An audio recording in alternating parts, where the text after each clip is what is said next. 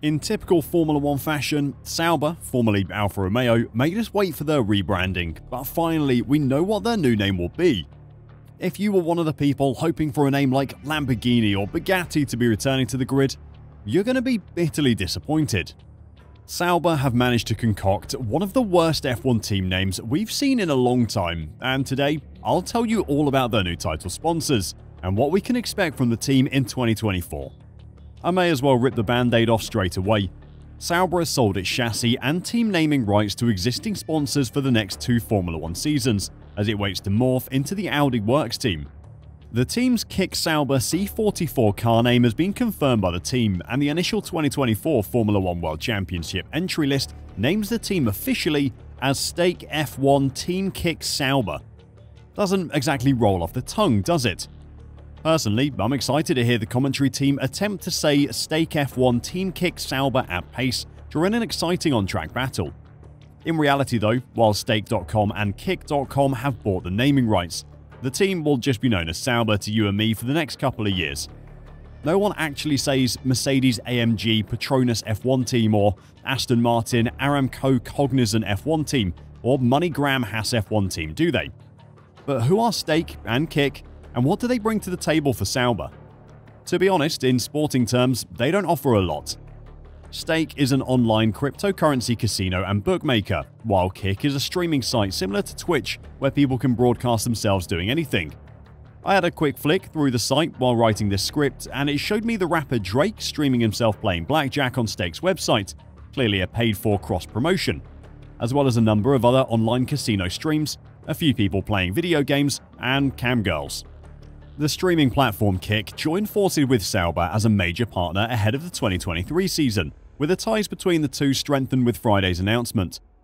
Sauber Motorsport, who operated the Alfa Romeo F1 team from the start of 2019 up until the end of 2023, have been renamed for the next 2 years as the Swiss squad goes through a transitionary period, before the arrival of the Audi brand in 2026. Team principal Alessandro Aluni-Bravi said, "Sauber has always been about innovation, breaking the mold and defying convention. The partnership with Kick.com is the latest and boldest display of the philosophy that drives us. Kick.com is redefining the way live streaming is done, and they will adopt the same disruptive approach in the world of Formula 1. If anyone has actually used Kick on a regular basis, perhaps they could comment down below and let me know what actually makes it different from any of the other streaming sites out there, because I certainly couldn't work it out." Aluni-Bravi finished, "With Kick.com, our goal is to make the next step in finding new and innovative ways to get closer to our fans." Kick and Stake co-founder Bijan Tourani added, "Kick.com has seen tremendous growth since its inception and is continuing to make waves in the streaming industry. Kick's content is fast-paced and engaging, like what we witness every Grand Prix weekend. Just like this partnership, Kick was essentially destined for the racetrack. We are thrilled to take our collaboration to an unparalleled magnitude, backed by our knowledge of the motorsport culture and our passion for cutting-edge technology. Exceptionally, this universally popular sport aligns perfectly with our product and what we're building at Kick.com. Bijan, along with his business partner Edward Craven, have been involved in their fair share of scandal recently. With Stake.com now worth over $1 billion, a former business partner of the two, Christopher Freeman, claimed he had been shut out of the business and had been misled by the Australian-based entrepreneurs. The two founders of Stake.com and Kick managed to avoid a $580 million claim against their business after a US court threw out the claim for a lack of jurisdiction. Before I carry on, I want to let you know that over the Christmas holidays, we'll be releasing a 3-hour video on the complete history of Formula 1, or at least as complete a history as you can give in 3 hours. We'll highlight some of the best seasons, the craziest technical developments, and the stories of the most famous racing drivers of each decade. We're super excited to share it with you all, so make sure to subscribe so you don't miss it when it drops.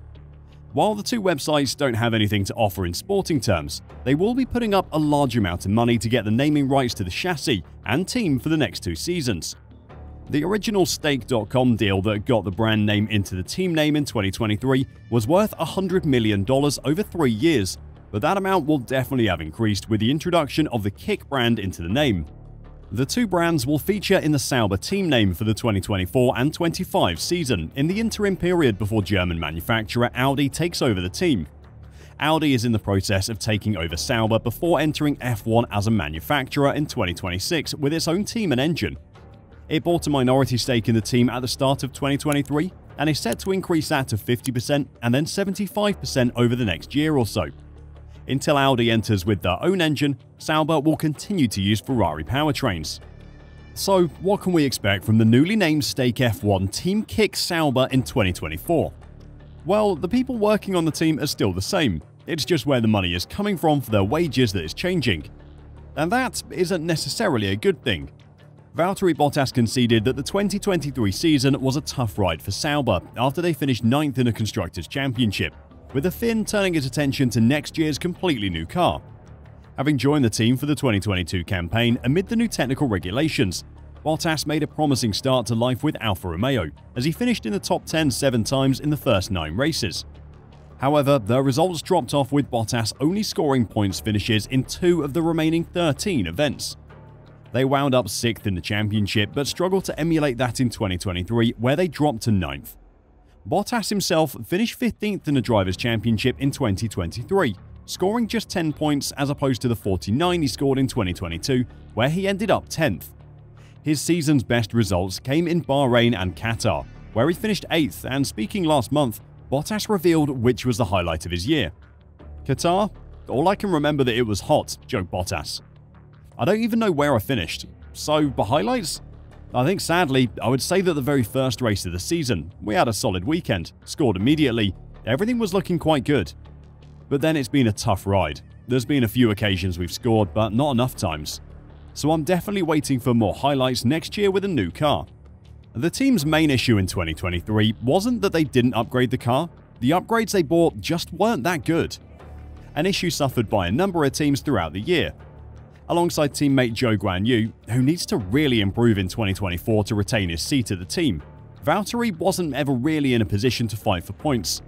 Next year though, that will hopefully all change. Like a number of other teams, Sauber have realized that the reason they aren't able to improve their performance as much as they would like is that their overarching concept of their car just isn't good enough. Mercedes and Ferrari have also admitted the same thing, so it isn't just the smaller teams that have made massive mistakes with the new regulations. Bottas says the team realized that it had reached the end of the line with its 2023 car, and that an all-new approach was needed as a revised design team started to gel under technical director James Key. "I'm glad that it's over now," said the Finn of the past season. "And next year, everyone starts from zero again." There's been many changes in the team lately, and I think positive changes. The concept of next year's car looks interesting, so in that sense, I do have hopes. But now we need to work hard for that and try again. The main thing is that we need a new car, and it needs to be different. So that's, I would say, the biggest take we take from this year. Clearly, we've hit the end with this car's development, we just haven't been able to find anything big. So the whole concept needs to be different, that's what we've learned. From what I've seen, I'm happy, because there are differences. I think that's what we need, so many question marks, it's still early days. But at least we're seeing progress, and the last few weeks have actually been quite productive at the factory. With new technical director James Key, the Sauber team will be eager to end on a high note before the Audi takeover is completed in 2026. With a brand new car built on a brand new chassis, hopefully the team can be competitive again, even if their new name is a disappointment. What do you think of Sauber's new name? And do you think they can turn things around for 2024? Let me know your thoughts in the comments down below, and until next time, drive safe and bye for now.